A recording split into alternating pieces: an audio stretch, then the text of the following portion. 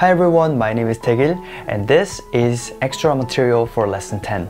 And in this video, we're gonna cover another Korean demonstrative determiner which you don't have in English, so it should be quite interesting. And also it's super useful because the same word can be used in many different contexts, just like everything else that I teach you. So without further ado, let's get it started.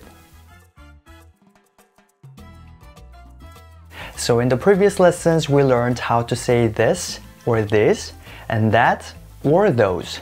And finally today, we're gonna study the last demonstrative determiner, 그. Now this one is a bit tricky because it's something in between this and that.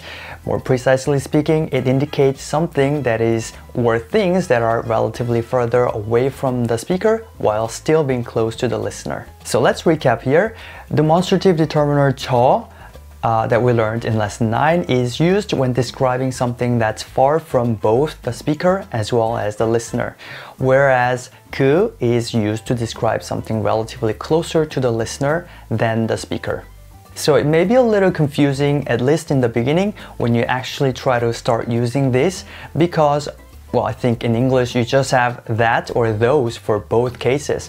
But in Korean and Japanese, we actually have different words for them. But in any case, when you indicate something that's close to you, it's the same as in English. So whether or not it's also close to the listener, as long as it's close to the speaker, you say 이.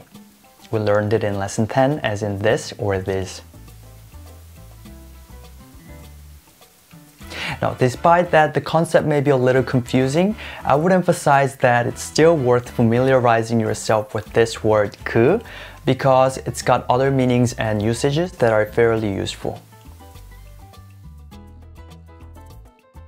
For example, 그 can be used more or less like the definitive article the in English, i.e., it can be used in the same way when referring to something that you already talked about or something that you and the other person already know.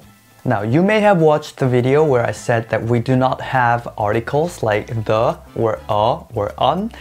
And yes, it is true that we don't have the same concept of using articles in a systematic way like in European languages. But we do have words or ways to express such notions, although on an ad hoc basis only when they are necessary.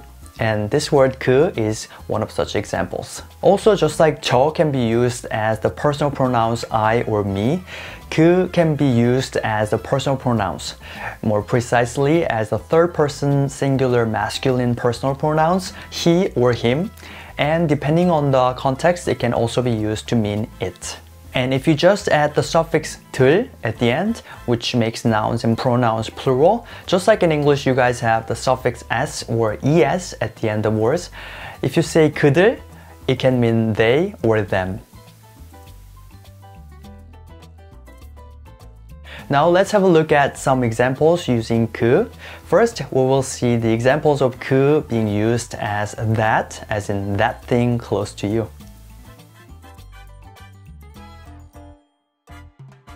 Imagine a situation where you are talking with someone and you point at something that the other person is wearing. So let's say that skirt, which is in this case on you, is chic. In Korean, this would be 그 스커트 시크해요. 그 스커트 시크해요. Another example may be that, let's say the other person is wearing a blouse that is elegant. We already learned how to say something is elegant in lesson 10. There are a few ways to say it, but let's go with the easy ones. So to say that blouse is elegant, you can say 그 블라우스 엘레강스해요. 그 블라우스 엘레강스해요. Or 그 블라우스 엘리건트해요. 그 블라우스 엘리건트해요. Now let's have a look at the second usage of the word 그, which was the, as in the thing you and I know, or the thing we have talked about or we are talking about right now. Let's say your friend starts talking about a famous influencer and it's an influencer that you also know and you find them fashionable. So to say that the influencer is fashionable, first get rid of the R sound at the end of the word influencer and also change F from both influencer and fashionable to P sound. So it becomes 그 인플루언서 패셔너블해요. 그 인플루언서 패셔너블해요. Now, as usual, I'll have you practice. So imagine a situation where you are talking about the shocking news that everybody knows. For the word news, we say 뉴스. And for the word shocking, we say shocking. So how would you say in Korean, that news or the news is shocking? 그 뉴스 쇼킹해요. 그 뉴스 쇼킹해요. Having said that, it's probably more likely that you say that news was shocking, as in the past tense. So I will tell you how to make 해요 to past tense here. Now, the easiest way for me to explain is that you add 서 between 해 and 요. I know that it's a little more complicated than that when you look at how it changes on Hangul, the Korean alphabets. But for now, we're just gonna think of it as if it's an infix, a word that you insert in between. So 했어요. And this means that for all the expressions that we have learned so far and will learn in the future involving 해요, you can simply replace 해요 to 했어요 to make it into the past tense. Simple, right? Okay, so for practice, let's say that news or the news was shocking. 그 뉴스 쇼킹했어요. 그 뉴스 쇼킹했어요.